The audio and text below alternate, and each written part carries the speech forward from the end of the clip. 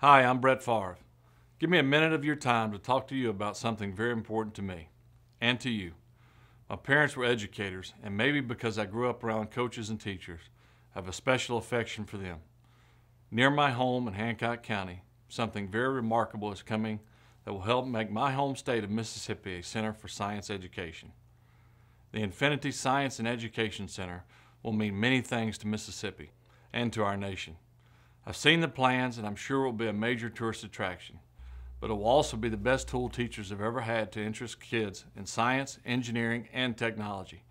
I really want you to accept our invitation to come to South Mississippi, visit NASA's Stennis Space Center, and let us tell you more about our plans for Infinity. 2 minutes on a video disc just isn't enough to sell you on this project. What I think is so important is that Infinity won't be just another science museum. Kids won't just come look at pictures on a wall or don't touch displays.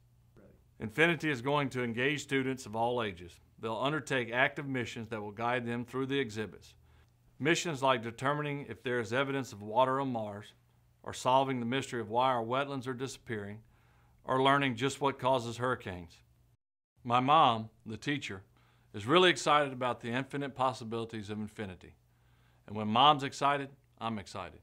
Okay, you're probably surprised that I haven't made a single reference to football. Well, here it is. The way I see it, this Infinity project has moved late into the fourth quarter. We're almost there. Almost have the win in our hands. We just need one more big score to put the game away. As a quarterback, when I've been in that situation, I turn to teammates that I know I can count on to make it happen. Well, today I'm looking to you to get us over the goal line. Please accept our invitation to the Infinity Summit. We want you to be a part of our team.